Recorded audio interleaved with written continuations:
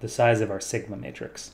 Okay, so if we look at this matrix, it probably makes more sense to do A transpose, which is going to be 3, 2, 2, 2, 3, negative 2, and then we'll multiply by its transpose, which is 3, 2, 2, 2, 3, negative 2. And we should get a 2 by 2 matrix. So we get 9 plus 4 plus 4. We should get 6 here plus 6 minus 4. And then we should get 4 plus 9 plus 4. And then 4 plus 9 plus 4. Nothing like doing all that work and having to delete it all. Oh, good, oh, good, oh, God. Okay, just because you multiplied a matrix wrong. Hot dog. Okay, so 6, 6, negative 4 should be this one. 6 plus 6 minus 4. And then we should have 6, 6 minus 4. We should have 4, 9, and 4. So this should look like this. Okay, so there's our AA transpose. Now we do need to go back. We need to find the eigenvalues of this. So minus lambda I. This is going to be 17 minus lambda 8, 8, and 17 minus lambda. We need to find the determinant of this, which is 17 minus lambda squared minus 64. Hopefully this comes out to be a little nicer than earlier. Now it's symmetric. Oh, okay, I see. Yeah, then the eigenvectors should be orthogonal. Good to know. I will never make this mistake again. Until next time. 289 minus 34 lambda plus lambda squared minus 64 is 0. So 289 minus 64. So we get lambda squared minus 34 lambda plus 225.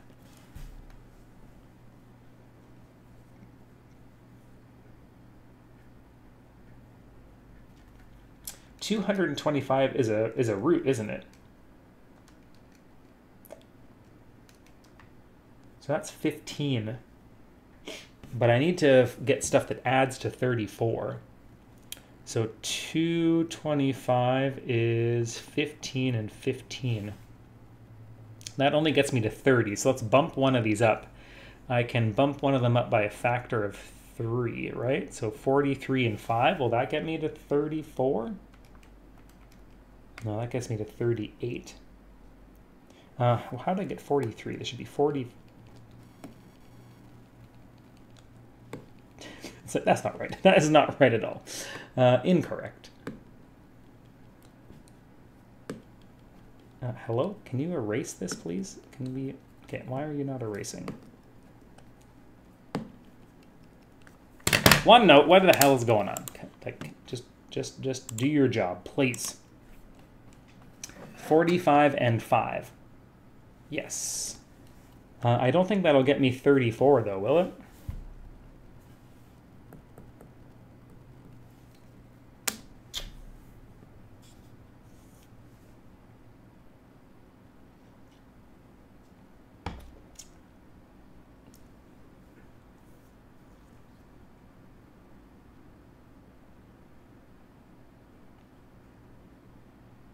So maybe I need 25 and 9. Maybe I need 25 and 9.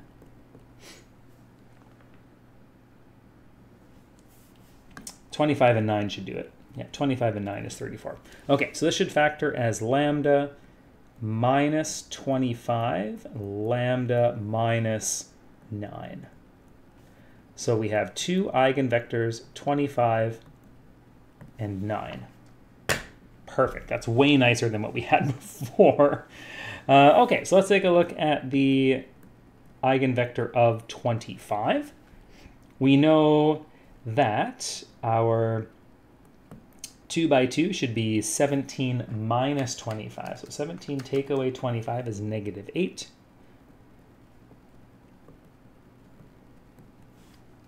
And if we get the reduced row echelon form of this matrix, we should have a 1, a negative 1, a 0, and a 0. So this means that the eigenvector associated with 25 will have y as a free parameter. And then this here tells me that x minus y is equal to 0. So that means x is equal to y. X should also be equal to t. So we get a single eigenvector 1, 1 for lambda is equal to 25. We have to do the same thing for 9. So lambda equals to 9. We get 17 minus 9. Is that just positive 8? Okay, so this is just going to give us a full matrix of 8s. And the reducer echelon should be 1, 1, 0, 0. And we'll do something very similar here. We're going to set y is equal to t because it's a free parameter. And then this equation here is that x plus y is equal to 0, so x should be equal to negative y. Okay, this is looking way better than before. Let's factor out that t, so we have negative 1 and 1, and that's going to be our second eigenvector that we need. Sweet. Okay, so let's collect the information that we have. We have that lambda equals 25. We have that lambda equals 9. That means that sigma, our very first sigma should be root 25 or 5. And our second sigma should be root 9, which is 3. The vector associated with 9 we found to be negative 1, positive 1, and the vector associated with 25 is positive 1 and positive 1.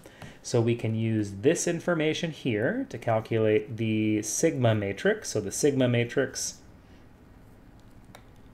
I thought this was going to be a square matrix, but maybe it's not. So we need to get A as a U sigma V transpose, right? Is that how this works? U sigma V transpose, yeah.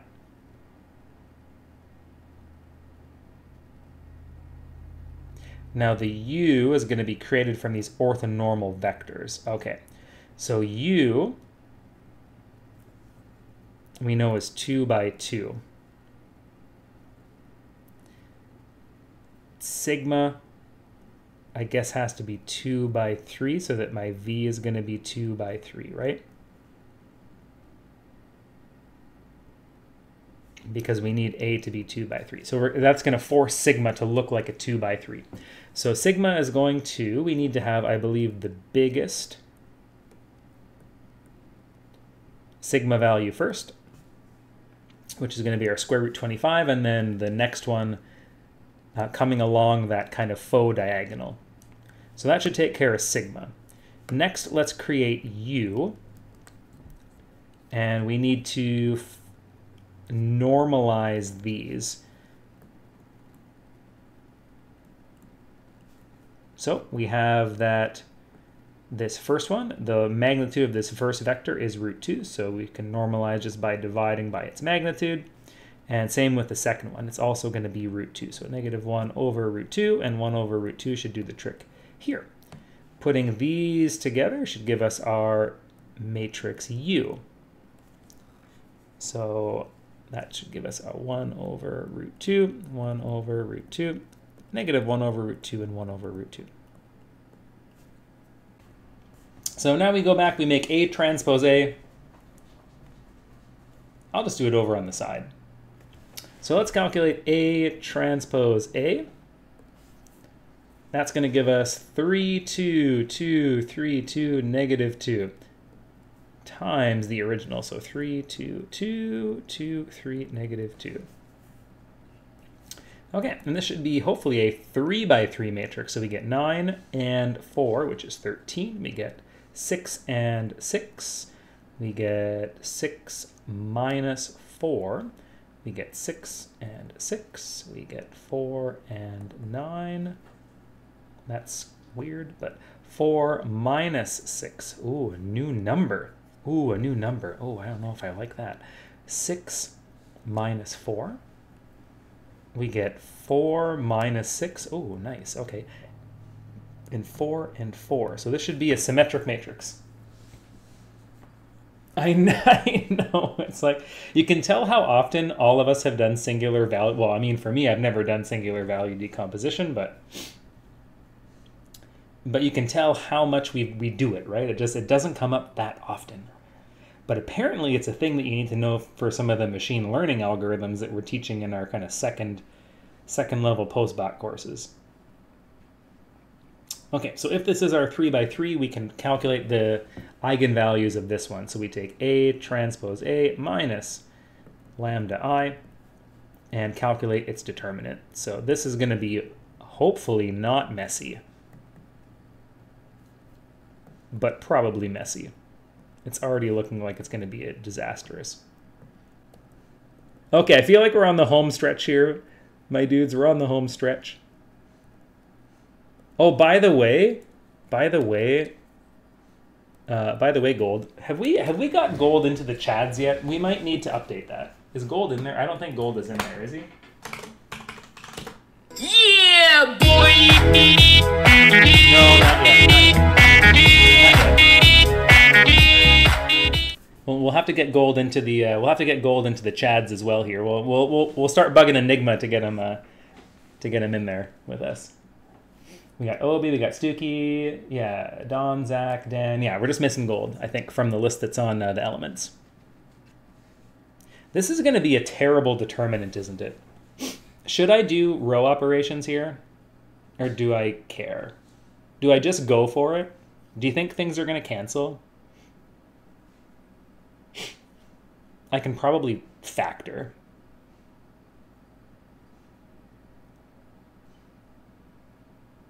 Send it? Yeah. Oh, send it into Wolfram. Yeah, we could do that too. My students, unfortunately, I mean, if I was teaching Data Science 420, maybe they would have some ability to use Wolfram. I mean, I certainly use it in my encryption class.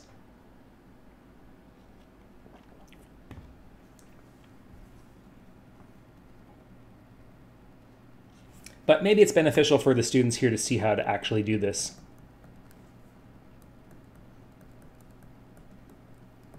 I hate doing 3x3 determinants. They're so terrible.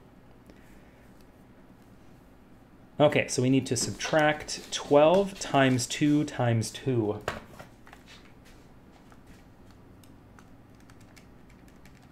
So 48. So subtract 48 and subtract 48. 12 times 2 times 2. And then we need to subtract this, which is going to be 4 times 13 minus lambda. We need to subtract this, which is 4 times 13 times lambda. That's nice. And subtract this, which is 144 times 8 minus lambda. That's, I don't know about this. This is looking a bit weird. So we need this to be 0. Let's see if we can simplify and do some factoring. Oh man, this looks terrible.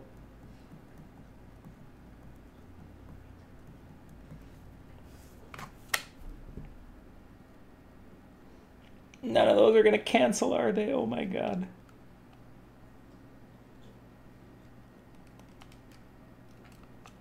Yikes. Yikes. Well, I guess, what is this? This is like -8 of these and 144 of these. Can somebody see where I might be able to factor something? I don't think I can factor something here, can I? Maybe if I expand and collect something, I'll be able to be factored? I don't know.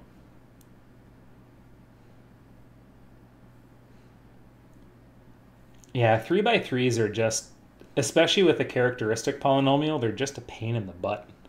There's no way around them being annoying.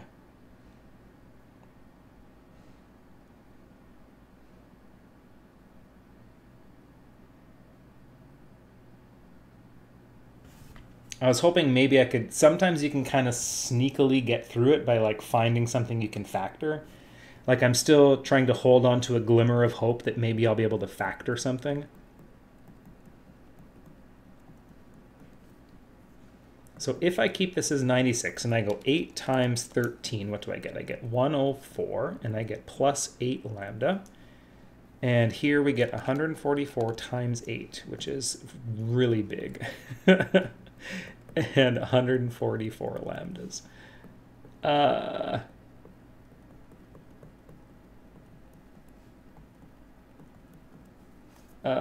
Yeah, that's not nice. 144 and 8 is 152. Shit. 1152, 104, and 96. What in that? What is that? What is that?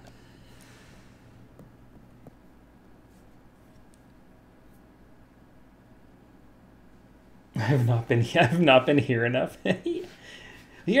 Well, you've been playing some good games, man. That Mori was good. I like the Mori. That was a cool game. So what do we have here? 169 minus 26 lambdas plus lambda squared.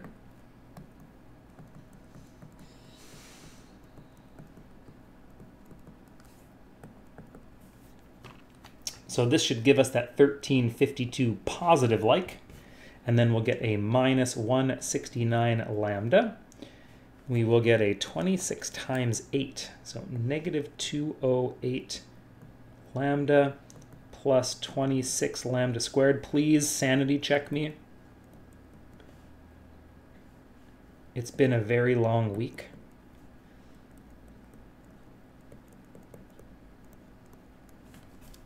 So if that is the case, then yes, we can get rid of the constant, factor out lambda in some way, shape, or form. That's going to give us this should be a lambda cubed, right? So let's actually factor out a negative lambda. So that's going to give us a lambda squared. How many lambda squares do we have? We should only get the 8 squares and the 26 squares. So we should have 26 and 8, which is 34. So that's going to be a negative 34 lambda. So that should take care, I think, of this, this, and this. The rest should just be straight up lambdas. So we have 152 take away 169 take away 208, which is negative 225. And if I'm factoring out the lambda, that's going to leave me with, whoa, positive 225. Whoa, my mind is blown. That's the characteristic equation that we had the other time. So we know that this factors into lambda, what was it, lambda minus 9, lambda minus 25? So we have 3 lambdas to worry about, 0, 9, and 25.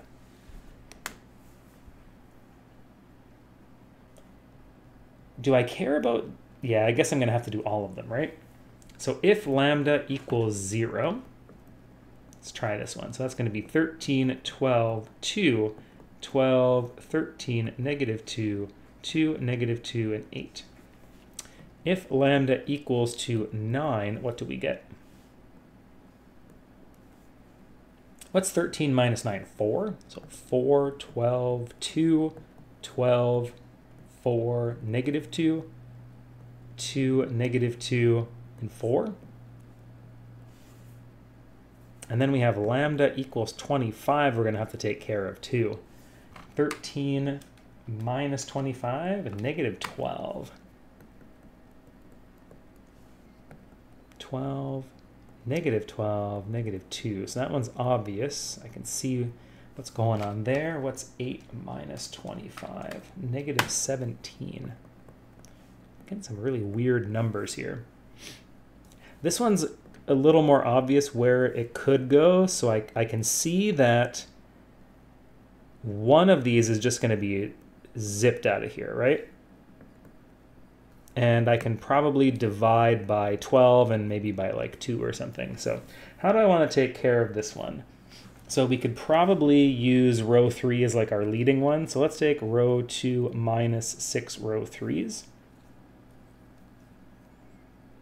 So that'll give me a 0, 0, and negative 2 plus 6 times 17. Negative 2 plus 6 times 17, which is 100. And then we can divide this by 2. So 1, -1, and -17 over 2. Okay, and then I'm just going to go ahead and divide this row 3 by 100. I don't need to write out a new matrix. I don't think we'll just write this as a 1. And if we rearrange some stuff, we should have 1, -1, 0, and then we'll have 0, 0, 1, 0, 0, 0. So here's our reduced row echelon form here for 25. What does that tell us about the vector that we're going to need? So x, y, and z. X, y, and z. So y is our free variable. Z is always equal to 0. And x is going to be in terms of y, right? So x minus y is 0. So that means that x and y have to be the same thing. So our eigenvector should look like this. So a single eigenvector for 25. I don't think I'm going to be good here. Did I do my substitutions correctly? So 13 minus 9 is 4, right? 13 minus 9 is 4. 8 minus 9 is -1. I'm a dummy. Whoops. That's why it's not working. Okay.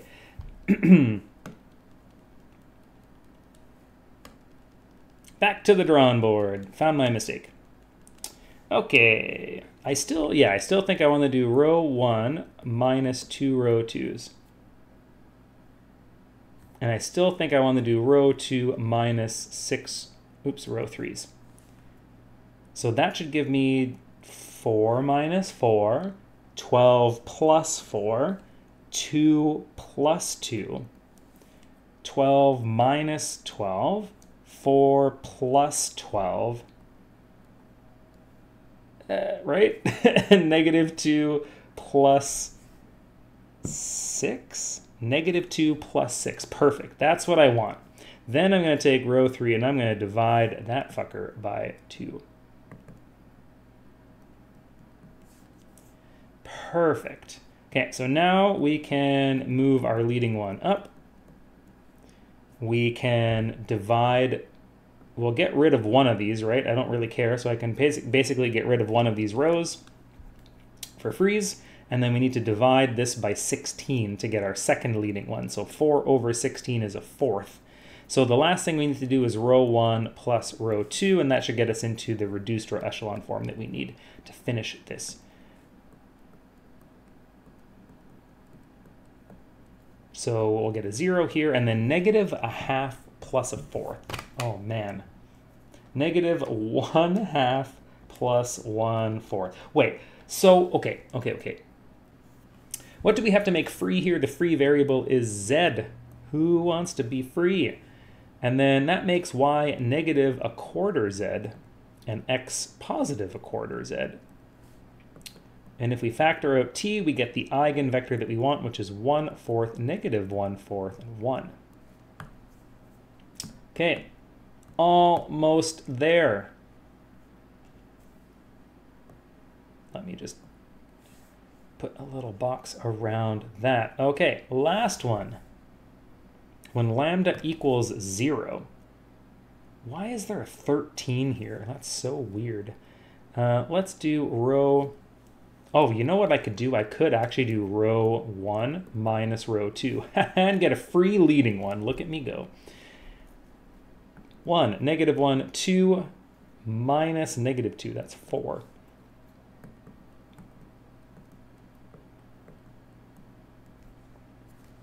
Let's actually do row 2 minus 6 row 3s along the way too. I like that idea. So row 2 minus, that should be 0. 13 plus 12 is 25. -2 minus, ooh, this is weird. -2 minus 6 times 8. -50. What the heck? Oh, I see. So row 1. Oh, okay, cool. So row 3, we can just subtract 2 row 1s. And that's going to be our 0 row. Cool. So we get rid of that. Excellent. I can see where that's going. Row 2, we just divide by 25, I guess. So we get 1, -1, 4, 0, 1, -2, 0, 0, 0. Beautiful. And then we need row 1 plus row 2 to finish up the job here.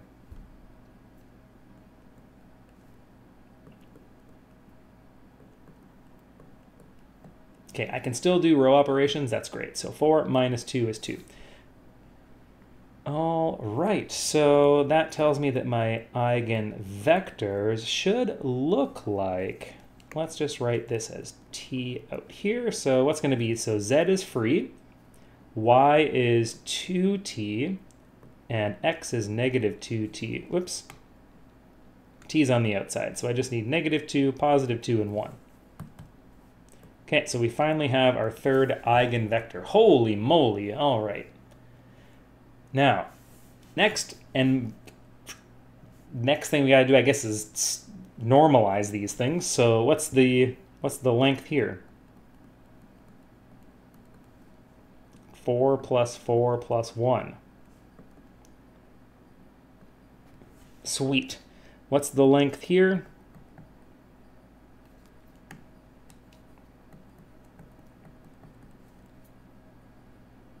One over 16 plus 1 over 16 plus 1. How many 16sies is that? So 16, so 18 16sies. So something over 4. I can factor out a 9, so 3 root 2 over 4. And the last one for V3, it should be 1 plus 1 under this, so root 2. Okay, so that means we're going to get 3 vectors. We have to divide this one by 3. So we're going to have -2/3, 2/3, and 1/3. So here's our first normal vector that we need. This last one's going to be the next easiest to do. We just have to divide by root 2. And this middle one's going to be a pain in the ass because we have to divide everything by 3 root 2 over 4. So what's my normalized vector going to be here? I have to divide by this. So I have to take like 1/4 and I have to multiply by the reciprocal. So that means the 3, so we're going to get 1 over 3 root 2, -1 over 3 root 2, and 4 over 3 root 2.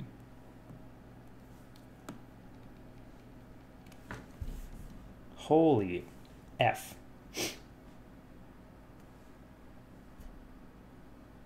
So, okay, so does that mean I can just stuff these in an appropriate way into my V matrix, please? What does this mean? So V transpose should be V3, V2, V1, based on how I've labeled them. So is it true that V3 is going to be 1 over root 2, 1 over root 2, 0?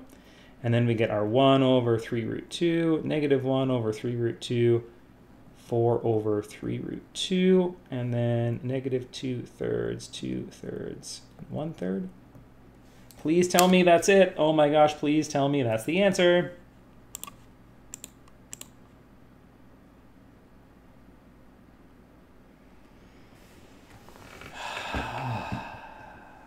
How did we do? Did we get it? Did it work?